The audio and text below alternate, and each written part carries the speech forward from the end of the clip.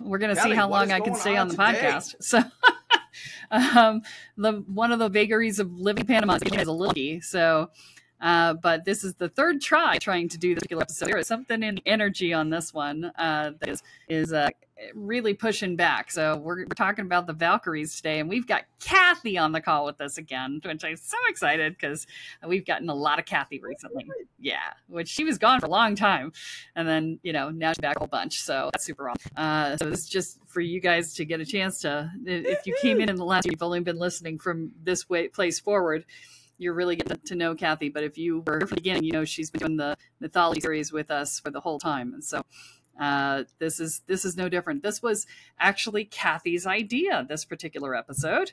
And that came out of, do you want to tell the story about the constellation workshop that you did, that this story idea came out of?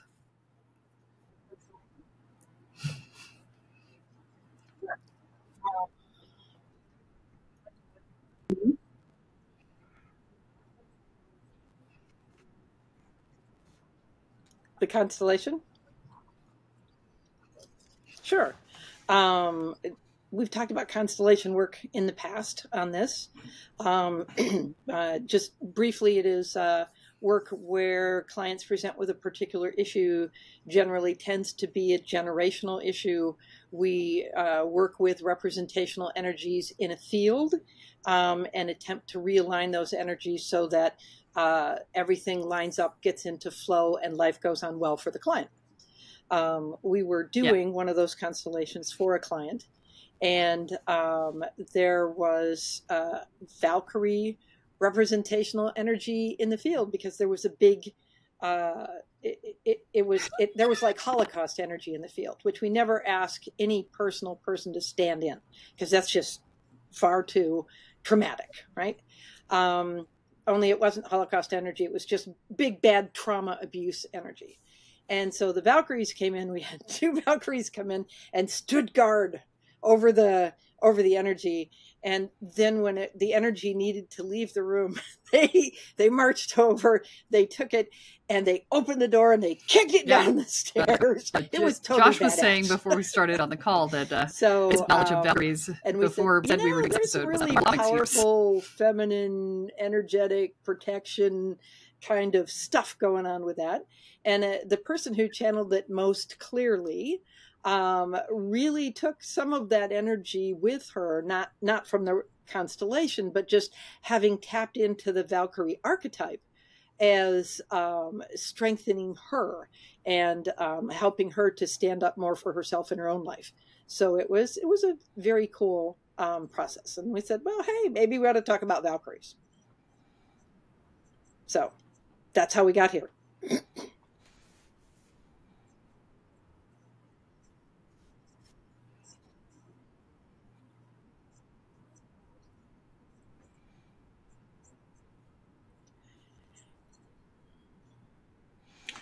Yeah, that's right. I heard we were going to be, taping this one, and I was excited because, first of all, I just want to say Kathy is one of my favorite guests on the podcast. I've loved listening to the Crowley one, the one on the ancestor healing or ancestral work, and the constellation work, and it's just an honor to be sharing the space with her today. And I have to say, it's so funny how a lot of this stuff lines up because it was almost 3 years to the day I came into the Welcome to the Woo program, and it was actually Kathy who was in my very first call. So I am excited to be here in the room because I just love how the universe lines things up over and over again. It never really ceases to amaze me. But yeah, my extensive knowledge of the Valkyries, it lays strictly within my watching of the Thor series, and specifically the last Thor movie. So I'm excited to be here and learn a little bit more about it. The little bit I did study, that I had seen that they were kind of the ones that chose, they were kind of like the high priestesses of Odin. Is that correct, Kathy? Not so much a priestess, because priestesses tend to worship the gods that they are in service to. The Valkyries were sort of the military arm of Odin. Okay. They were sent into battle, and they were they call them maidens because this is Old Norse, so they don't tend to refer to priestesses, but they call them maidens who served Odin, and they were sent to the battlefields to choose the slain who were worthy of a space in Valhalla. Valhalla being sort of the Norse. I really hesitate to say heaven because that sort of, to me, takes some of the energy out of Valhalla. Valhalla was a warrior's heaven with drinking and, training and, all that other good stuff. And the reason that they were chosen, I mean, the criteria for choosing them was when they went to Valhalla that they were in training for Ragnarok. So they weren't just up there partying all the time. I mean, they had that party component to it, but they were the ultimate end of the world warriors, because Ragnarok is the Norse end of the world kind of thing. It's interesting that they were maidens of Odin as a god, because Odin was the one who threw his eye into the other world so he could see in both worlds. So he had the capacity of psychic sight, if you want to call that, of sight into other worlds, because of the sacrifice of his eye to otherworldliness for viewing. So I do have a comment, which is, battle oriented. We talk about mythology from the perspective of, we understand how Spirit talks to us, and having mythos knowledge, it gives Spirit another language to, another avenue to speak to us through. So if but there's also beneficial mythological terms to understanding different archetypal energies and how we can use them in our lives. So I'm going to throw that to you and say, how would you use Valkyrie energy in your life to improve your circumstances? Based on the archetype. They were referred to as both supernatural beings and beings who were humans with supernatural qualities, and they could basically do the, Valkyrie actually means chooser of the slain. The word comes together from Old Norse, and so the word actually comes from the choosing of the slain. And they could choose it on land, they could choose it on sea, wherever there was battles happening with the Norse, they could do that. So I'm going to shut up for a minute, because otherwise I sound like, here, this is what you can find in Wikipedia. No, and say any questions or input over here from you guys.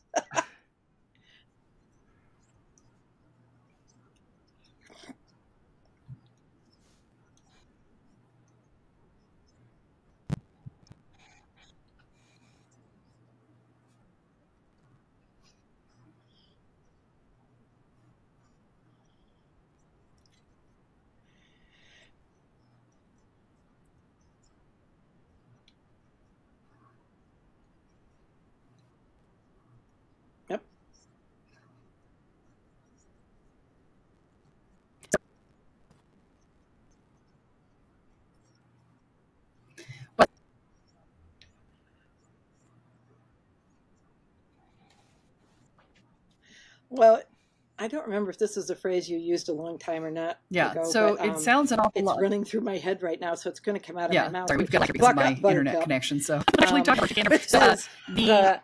It sounds a lot like the mythological aspects of the Amazonian warriors, who would lop off rest to be able to do their complete bow badasses, hunting, right? their archery. That's the word I'm looking for. And they are. And if you going back to the Marvel universe, no, this is DC, right? It's they are choosing the ones who don't. Wonder Woman. Going back to Wonder Woman and Amazonian things going on to culture, which is a mythos, right? So if you're looking at modern day Marvel movies or DC comic movies or Lord of the Rings or Harry Potter, I mean, these are all modern day mythologies. But if we go back to they all, as well not as all of them, but a lot of them harken back to earlier mythologies, and they're updating them. And so the comics or the DC comic of the female Wonder warrior Woman power, and the portrayal of the Amazonian warriors on the island in the Wonder Woman movies is a very similar sort of representation to the Norse version. So there is likely an earlier still all of those mythos right? We gotta originate. The likely ones probably that back in need Sumerian or saving by us, Babylonian big, times, or powerful men. even before and that. I'm not knocking but big powerful men. when you see things in cultures that are too. But there spanning this is a mythological multiple cultures, it really is a function of that being a much earlier tale that was then split and adapted, or the power of energy, but literally the power of the sword, the power of life and death that they wielded. And so when you step into this archetype, you're really stepping into your warrior self and into your, from that standpoint, being totally at the point of choice. And that's power in and of itself.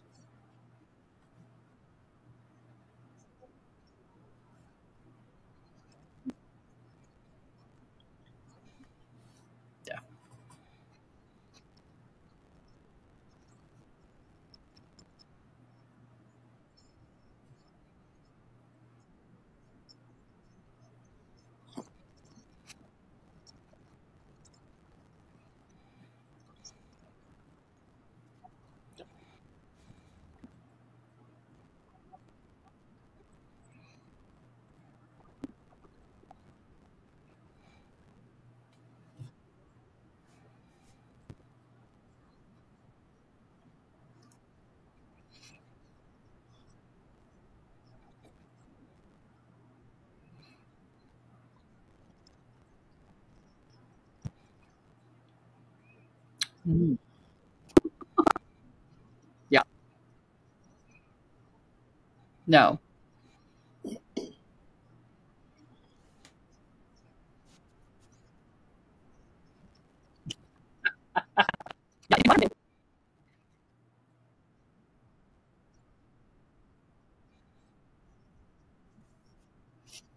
Yeah.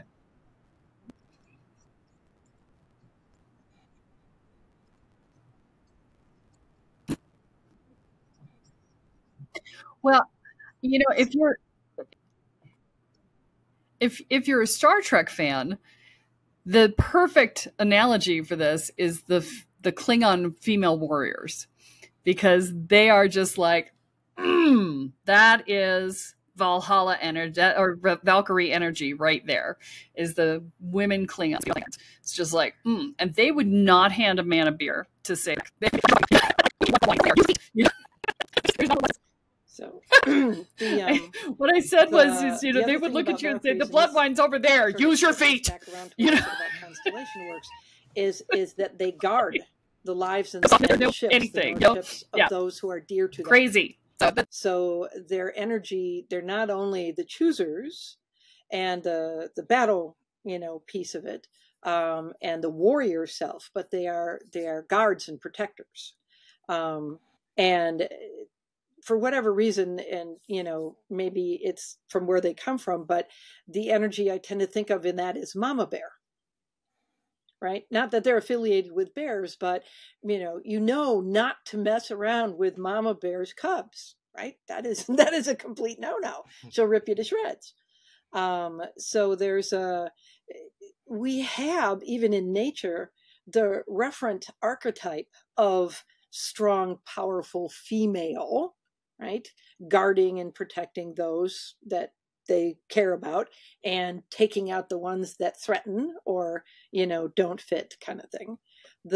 Where the Valkyries add that extra piece is bringing it up to Valhalla, right? The chosen ones. When I was reading it, and I had a friend years ago who told me that a lot of the mythos from Old Norse was salvaged by Christian missionaries. That they didn't have, that they were the ones that interpreted the stories when they went up to the Norse. Okay. And as I was reading through some of the, and this is somebody who studied it. I mean, he actually, he had a spontaneously detached retina in his eye. And he was happy about it because he had been trying to connect with Odin and with the original mythos. And he felt like his eye going into the other world was part of it. So, you know, woo. But there's a line in the information that says, well, when the warriors get up to Valhalla, the Valkyries serve them mead. And I went, oh, somebody added that. Somebody had to add that, because that is not consistent with this archetype. You know, it's kind of like, well, you know, I'm gonna slay the other ones, and I'm gonna save you, and I'm gonna protect you, and I'm gonna do all the rest of that, and then here, would you like a glass of mead? It's kind of like, no, sorry, I don't buy that. Maybe now, they did some more. If somebody's out there, I'm sorry. Go ahead, Josh. Oh no, maybe they did some more editing during the panel of Nicaea into the mythos as well there.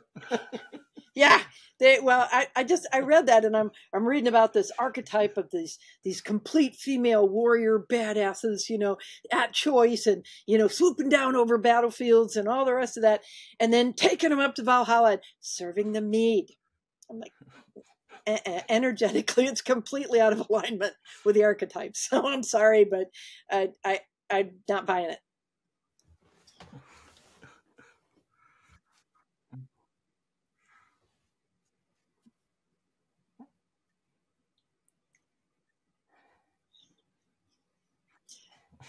Yep. Yep.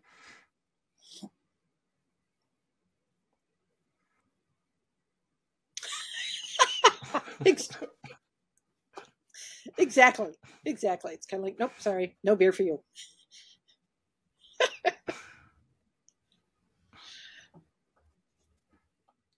All right, that didn't come through. Can you repeat that? Because at least visually, it looked really interesting.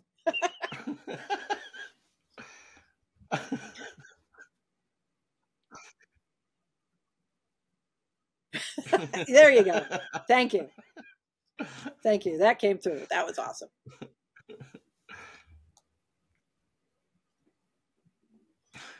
Yep. So if someone in working with the energy of the myths wants to work with what stopped?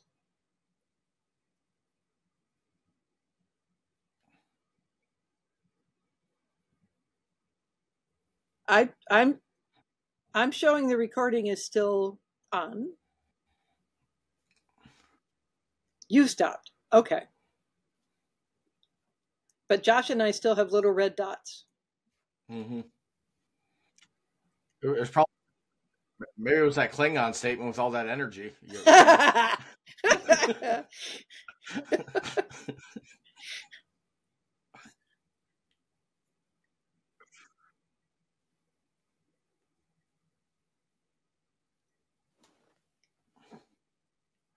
Do you want us to keep going? Is that what you said? Okay. All right. So what I wanted to say was, as you're working with the archetype, right, of strong female warrior energy, and do remember that, you know, there is no requirement that strong female warrior energy is limited only to women. You know, we all have our masculine and our feminine side. So if you're looking at that energy within yourself, it's warrior energy. And for Valkyries, it's from the female side, the feminine side. But in terms of working with that energy, it's an opportunity to step into that power, that being at choice, that complete owning of self. Okay, is that they were, when you interact with Valkyrie energy, you are interacting with, it's something that Kelle said about the Klingon women, right? You're interacting with, whoa, right? Here I am. There's no, well, maybe, or gosh, I'm sorry, or did that hurt your feelings?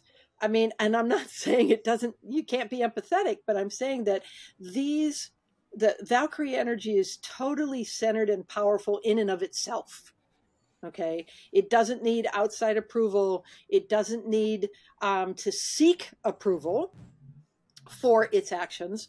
There's a role and a purpose and a choice, and there's fairness, and they act through the power of that.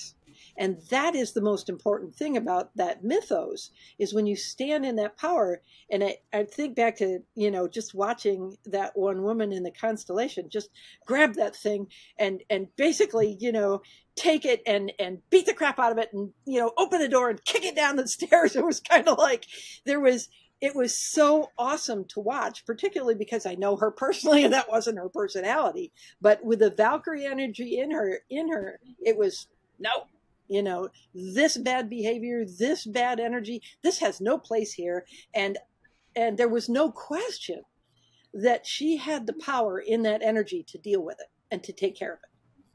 You know, there was no stutter, there was no stop, there was no looking around for, is this okay to do? None of it. It was like, this is what needs to be done and I'm doing it. Boom.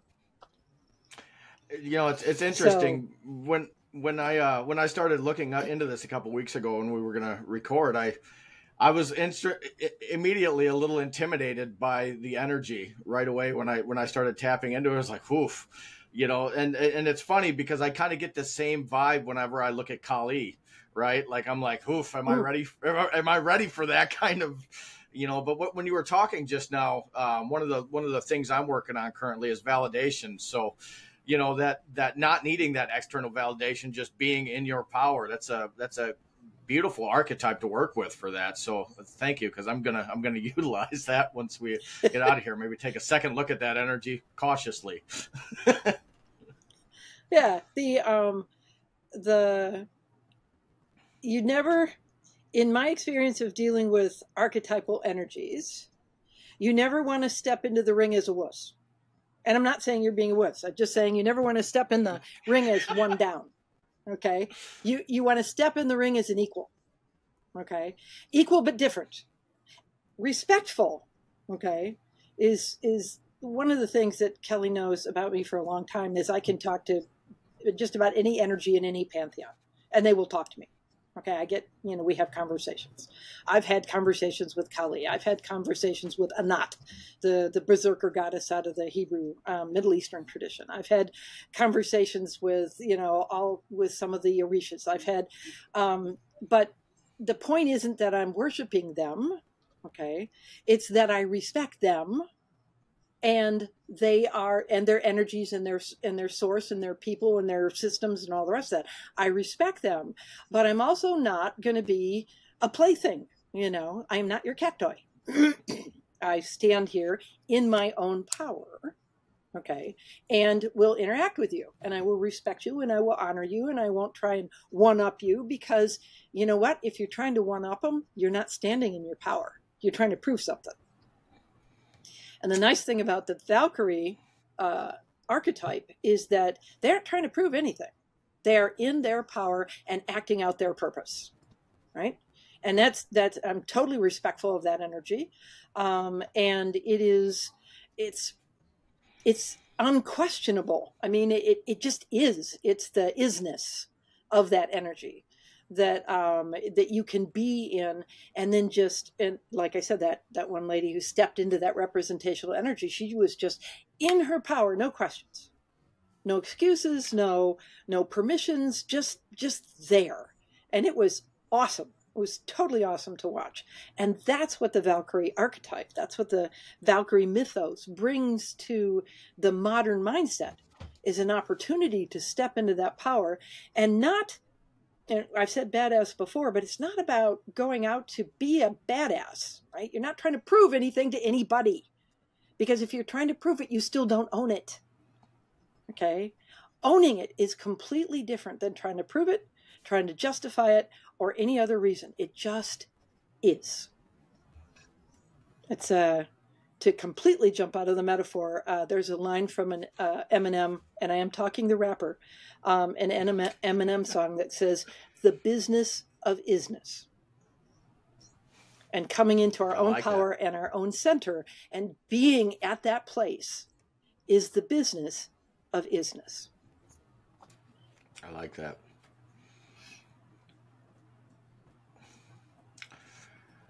Got anything else? Can you guys see me? Yeah. Yeah, we can see you. Yeah, we can see you. We can hear you. Okay. Okay. So I think you should still can't hear you. Kelle's, this is the thing. Well, then, never mind. Go ahead. Josh, did you have any other questions Wrap it or up. observations or anything you wanted to bring Oh, up? I could probably ask you questions all day, but I don't think anybody wants to listen to an 8-hour podcast. Do you have any closing thoughts on the Valkyrie? I think what it really comes down to is if you are not standing in your own power, this energy can feel very intimidating. Okay. This archetypal energy. It's like kind of like if you're a warrior on the field, am I being good enough or are they going to slay me? Right. I mean, there's all this kind of, if you're not in your own power, right? But what the Valkyries give us, is the opportunity to step into that archetype, is the opportunity to step into our own power, is the opportunity to be at choice. Because remember, that's what they do, is they choose. As their name means, chooser of the slain, right? Is that when we are at choice, when we are in our power and at choice, we are at the center of making our lives the way we want them to be. Because we're not in reaction, we're not in collapse, we are standing in our power and we are choosing from that power. And we know that, and when you choose from power, doesn't mean you're going to make the right choice all the time, okay? But it means that you'll make a choice, you take a look at it and you go, that didn't work, do something else, make a different choice. And you don't waste time beating yourself up about, oh, I made a wrong choice. Oh, I should have made a right choice. If I'm actually doing this work right, I should have chosen better. It's kind of like BS. We all make wrong choices, and they aren't even necessarily wrong. We learn something out of them, right? Maybe you make a choice because there was a lesson in the middle of it, and now it's time to make another one and take another step in a different direction. And to the extent that we anchor ourselves to those bad choices and drag them along behind us, we slow up our whole process of transformation and growth and all the things we want to accomplish in our life. So people on this podcast are in the business of isness. And in isness, it's about the state of being. So embrace your inner Valkyrie, stand in your power, be at choice, and don't drag bad things behind you. Remember, we're all going to Valhalla. That was very eloquently put, Kathy. Thank you. Thank you for sharing that, and thank you for sharing all of this today. This was a very powerful podcast. I think it's going to come to people right when they absolutely need it, as is tradition around here. So I don't know if we can get Kelle in on a Kelleism. All right. So do Kathy we have a did it. No, you can't hear me. So. Oh. Well, I guess that's all we have time for this week, folks. Tune in next time when Kelle adds another chapter into the guide to energy, magic, and the spirit world. I'm Joshua Radwin, here with Kelle Sparta, and you have been listening to Spirit Sherpa. So long, y'all. Bye.